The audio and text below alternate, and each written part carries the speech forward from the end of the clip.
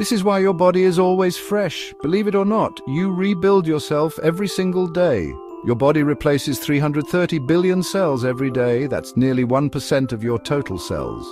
Over time, this means almost your entire body is refreshed, but not all cells are on the same schedule. Red blood cells live for 120 days, tirelessly delivering oxygen. Skin cells renew every 2-4 weeks because of daily wear and tear.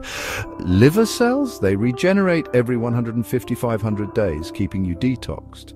Intestinal cells are super speedy, lasting only about 5 days. And bone cells, they take up to 10 years to fully renew. However, some brain cells, like those in the cerebral cortex, which handle memory and reasoning, don't regenerate much, but don't worry.